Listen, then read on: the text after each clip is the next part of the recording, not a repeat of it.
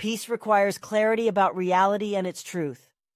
Every war is undoubtedly a warning signal to all human beings and peoples of this world to come to their senses in order to finally create effective peace on Earth. With the current war in Ukraine, we even risk igniting a world conflagration if the madness prevailing there does not stop soon.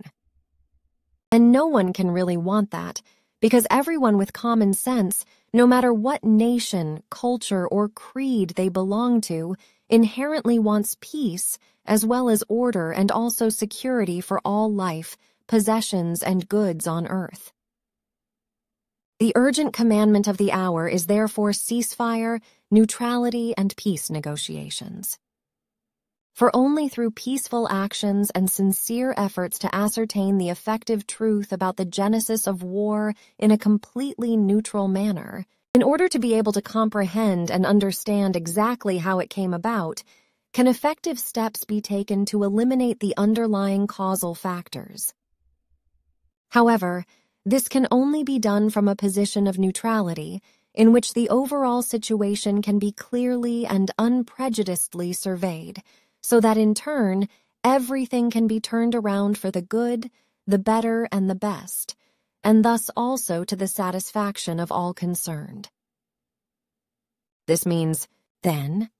it is only through the honest clarification work of a completely neutral international peace authority with regard to the true causal factors of the war that every rationally thinking human being in this world will first be put in a position to understand the motives of the respective parties to the conflict, in order to in turn be able to comprehend everything step by step through their own reason and logic, and to view it completely neutrally from all sides, to make an objective decision that is fair to all and thus leads to an improvement of the overall situation and to the reconciliation of all those involved in the war, whereby the triggering factors are recognized step by step, completely worked through, and thus resolved.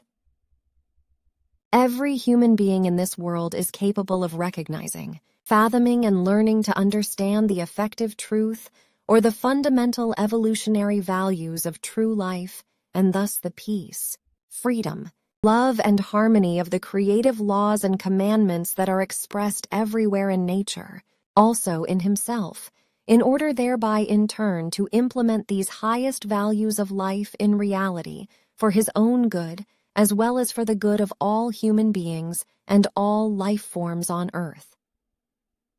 For only by learning and following these life-affirming values is every human being of this world able to free himself to a large extent from the illogic, and thus the lack of understanding and the unreasonableness, irrationality of every war, which only still contains life-hostile non-values such as hatred, death, gavolt, subjugation, and misery,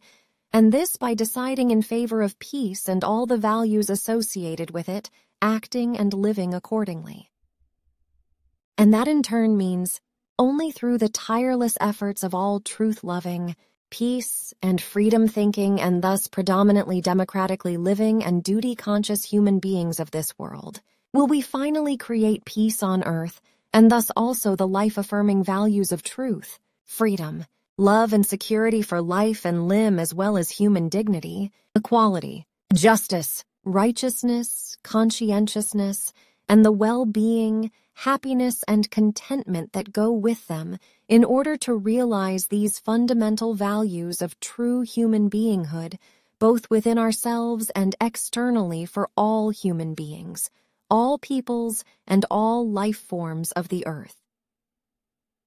Conflicts of any kind can be successfully comprehended, worked through, and overcome solely through the logic of effective truth, and thus only by following the Creator natural laws and commandments of life. Violent non-violence actions in logic and reason is the path of passive, logical gavolt, which is practiced and enforced only in the sense of a positive, pacifying, harmonizing, balancing, uplifting, and order-creating use in the form of passively offering resistance, might and influence, etc., in a logical process. This, in turn, means that any conflict can only be resolved through sincere efforts for peace and thus solely through actions in logic and reason, guided by truth and love, in cooperation with all the associated high values of true humanity, such as openness, honesty, forbearance, forgiveness, reconciliation, tolerance, patience, and true humanity, and if necessary also with the support of an all-state composed and completely neutral multinational peacekeeping force, which works exclusively for peace and security, but never through militarism, armament, and arms deliveries, whereby mass murder, rape, torture, and destruction take place. For every military breaks international law in a war and is therefore completely unsuitable to bring about peace and security for life and limb. Quotes and thoughts from Goblet of the Truth and the Doctrine of Creation Energy. In true peace efforts, however, we must fathom the reality of the current overall situation and all the interconnections of the current crises, conflicts and wars on Earth with open senses, and thus completely consciously and absolutely neutrally without any evaluating, judging, and associating distinctions, in order to determine the effective facts of reality from the clear view of neutrality, in order to become aware of the totality of the underlying causes as well as all the resulting interconnections and their subsequent effects. First and foremost, the almost endlessly growing overpopulation of the Earth and all the criminal machinations arising from it, which can only be reasonably solved by an immediate, long-term, worldwide birth stop and a subsequent worldwide birth regulation,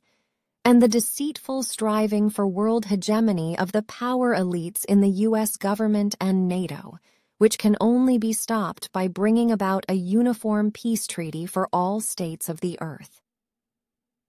By becoming aware of the real facts and their causal connections, new knowledge, valuable insights, and evolutionary knowledge arise, which makes it possible to recognize, grasp, and understand the effective truth of the overall situation and its reality in the first place. For it is only through reason, rationality, and logic or consistency of our own thinking, feeling, and acting that we human beings are enabled to bring our powers of consciousness into harmony with the reality of the effective truth, in order in turn to behave honestly and truthfully towards everything and everyone, and thus to protect all human beings as well as all life forms, and of course also the Earth itself, from the horrific consequences of every war. And this by being guided solely by the logic and love of the truth of the all-encompassing creation. Every human being in this world bears a partial responsibility for everything that happens on Earth, and is therefore also partly responsible for the war in Ukraine and for every other war on Earth, but only as long as they do nothing about it. That is why each of us should ask ourselves the following questions. What does war bring us at all? Peace, freedom, love, and security? Or only death, destruction, poverty, and misery? And what are we aiming at with the many economic sanctions against Russia and the endless arms deliveries of the NATO countries to Ukraine? Will this simply put the war and also the misery of all those who are affected by it in Ukraine, in Russia, and also here in Western Europe out of action? Or will this only fuel a spiral of hatred, unreason, and violence endlessly? Will the overall situation of the countries involved in the war be improved in any process? Or will the peaceful-minded and hard-working peoples of these countries continue to be unjustly punished by hostile sanctions, deadly force of arms, and insidious economic sabotage, such as the destruction of the Nord Stream 2 pipeline and their homelands, cultural assets, and achievements continue to be senselessly destroyed? Is this what we really want? To destroy our neighboring states and their cities as well as the Earth and its nature with terrible weapons, and to simply reduce to rubble everything that is dear to us and for which we have worked so hard? And for nothing at all. And what about the future of children and adolescents in Europe? Are we also prepared to simply hand them over for the next 20 to 30 years for an endless destructive war against Russia and China? As cannon fodder. We only have to look at Ukraine to see what is happening there in reality and what we all still have to face if we do not finally learn to put a stop to all wars as quickly as possible through passive logical gay vault actions in logic and reason for the protection and security of the entire community of life on Earth, namely through tireless peace negotiations, the bringing about of a world peace treaty, and the formation of an all-state, neutrally acting and life-protecting, multinational peacekeeping force. For the domineering power elites of the U.S. government and NATO are abusing the Ukrainian people and their homeland for their dubious expansionist ambitions against Russia and China, destroying the whole country in the process. Where are the governments here in Europe thinking who should actually be looking after the welfare and security of their own peoples instead of involving them in senseless wars with nuclear superpowers? For he who sows the wind will reap the whirlwind. So we cannot be involved in a war by imposing economic sanctions and supplying billions of dollars in weapons. And that, too, without the consent of the respective European peoples concerned, as befits any true democracy, without being hit by the boomerang ourselves, which we, as NATO allies, have hurled by interfering in foreign affairs. So let us finally come to our senses and strive for peace for all human beings and all peoples of this world by stopping the arms deliveries, lifting all sanctions, and immediately initiating peace negotiations.